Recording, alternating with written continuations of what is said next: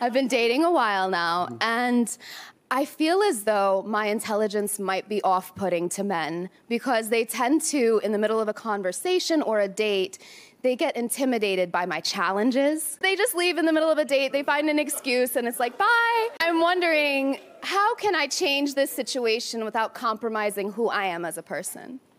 If that's the case, you should probably stop dating stupid men.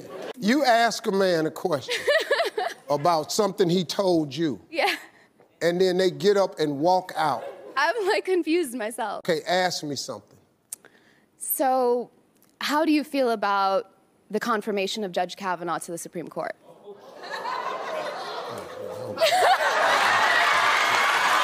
I see why they getting up. I wasn't Where the hell lying. did you come I from wasn't that?